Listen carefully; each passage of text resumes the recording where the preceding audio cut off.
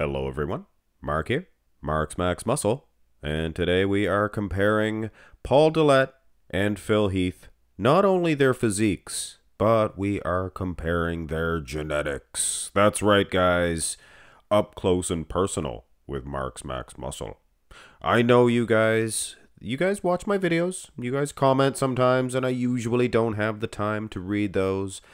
But when I spend a little bit of time on a project, like I did with the best genetics of all time video, I take the time to read your comments because I would like to answer your comments, concerns, if I can. Now, I said Paul Dillett may be the best genetics, or may have the best genetics of all time, even went as far as to say that he had better genetics than Ronnie Coleman, Dorian Yates, things of that nature.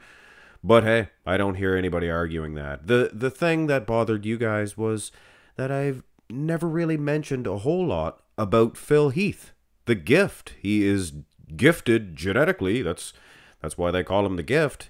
And yeah, I'll admit, I apologize to you guys. I dropped the ball a little bit. But if you are comparing genetics of these two, and we're going to have some fun, guys.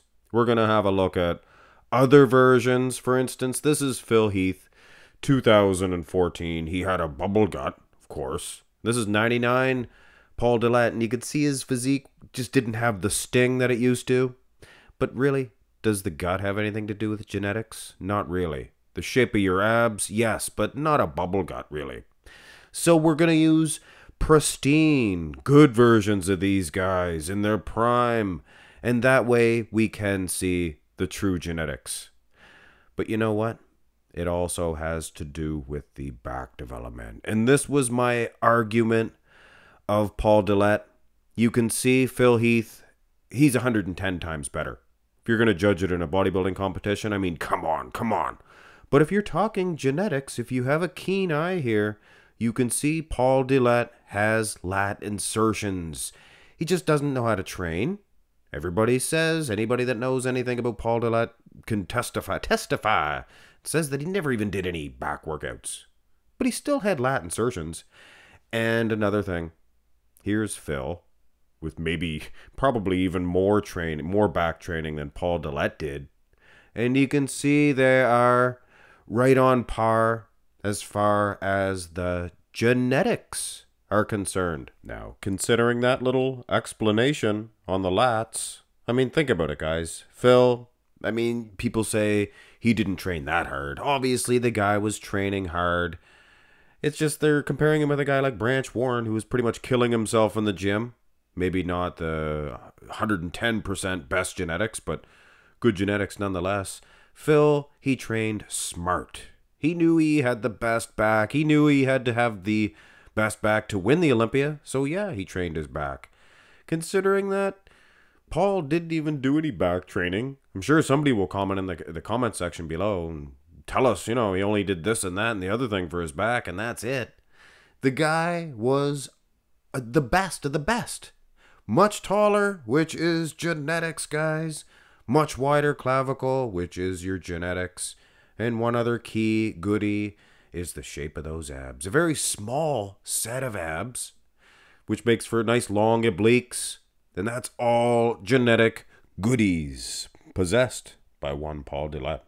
Also, I added another picture behind Paul here because this was a closer up shot. You could see the detail a little bit more.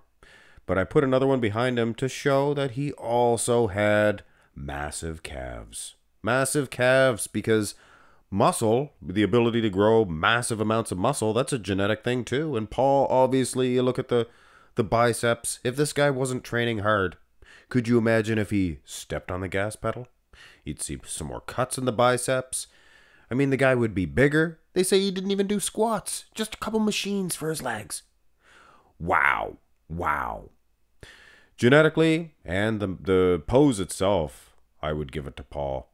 Here's the front lat spread, and you can see, guys, Paul, he just did, I don't know what he did. He didn't open up, I don't know.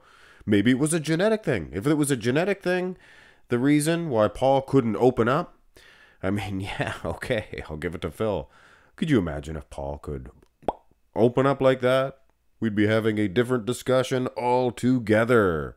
Paul would be winning the pose, which he's not. He's too unsymmetrical, guys. Now, before we get into the side chest, I decided to go with the 2013. You can see, now as a whole, I think 2011 Phil Heath is a little bit better as a whole, more streamlined, but obviously, look at the delts. Look at this, guys, the wheels. 2013 was a monster for Phil. So yeah, might as well use his best version when you do the comparison. And Phil, from the side, from the front, he was narrow.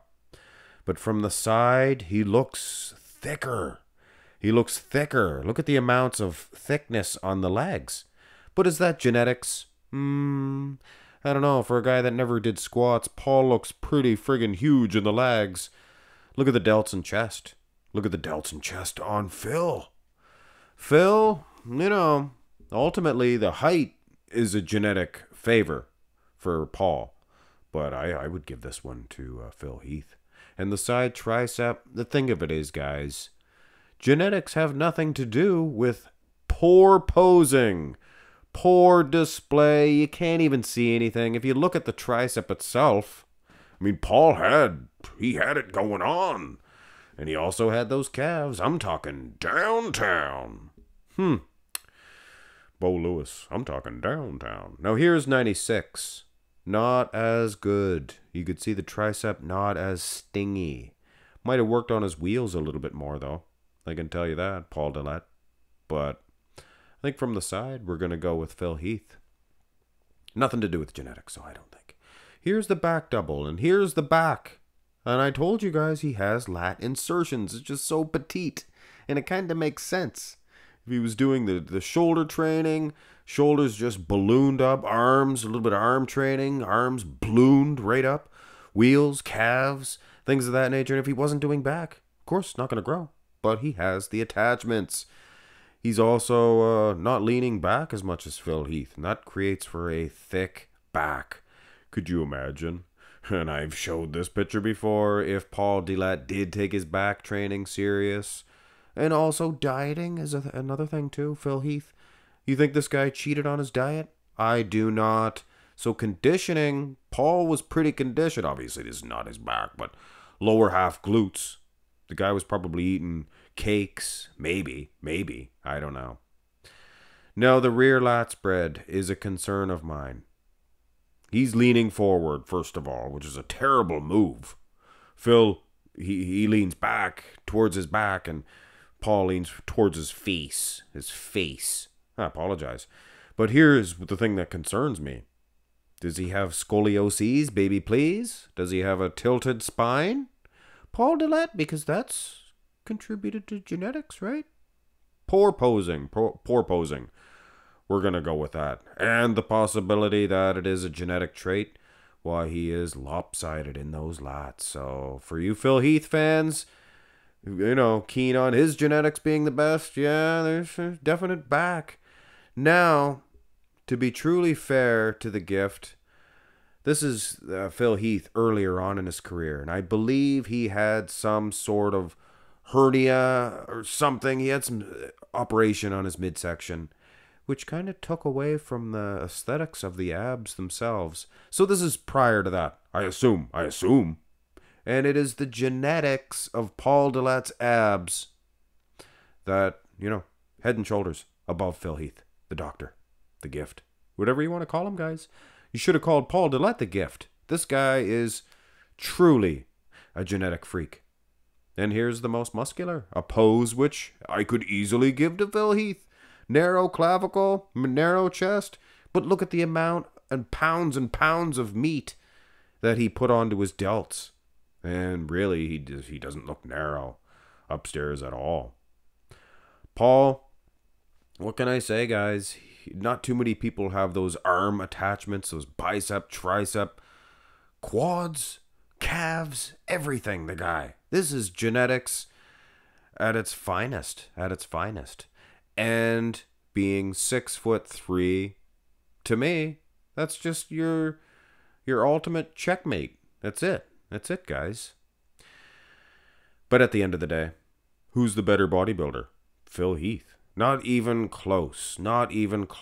He was perfect, not posing, his posing skills, but he could hit the shots perfectly each and every time. They'd call for rear double, he'd boom, rear double. And, he was much better at training. It's all strategy. You go into the gym, you have a plan, you got to work on your back. Paul Dillett more likely just went into the gym and, pumped them guns up every single day. He's got the genetics.